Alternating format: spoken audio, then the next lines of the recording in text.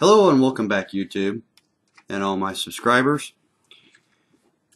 This is the final painting slash wrap up of the Rhino Overhaul. In this case, of course, we used a Whirlwind instead. We just got our vehicle back from the paint booth.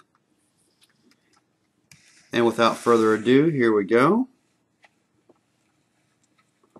There was some design differences, such as the top hatch here we used from one of the newer Razorback kits. We got a lot of some rust effects going on here. Not a lot of icons, since this one really hasn't proved itself in battle, other than saying it is a Space Wolf, Whirlwind in this case. Use the Razorback turret here. We just flipped it over, cut this tube off flush, drilled the hole into it, made it a good size here, so we also got the other two holes in here so we can make it a Razorback if we want to. So we left that open, so we got the sprue here, will fit perfectly in that center hole and will fit perfectly on the vehicle without it wobbling like they had in our instructions in this particular issue of White Dwarf.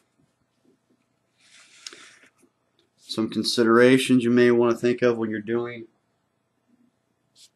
your painting is go with a primer. I always go with a light gray so I can see all of the grooves and dips and stuff like that that need to be refilled. I generally use a light gray. You can also use a spray can that's a light gray too. Automotive primer will work.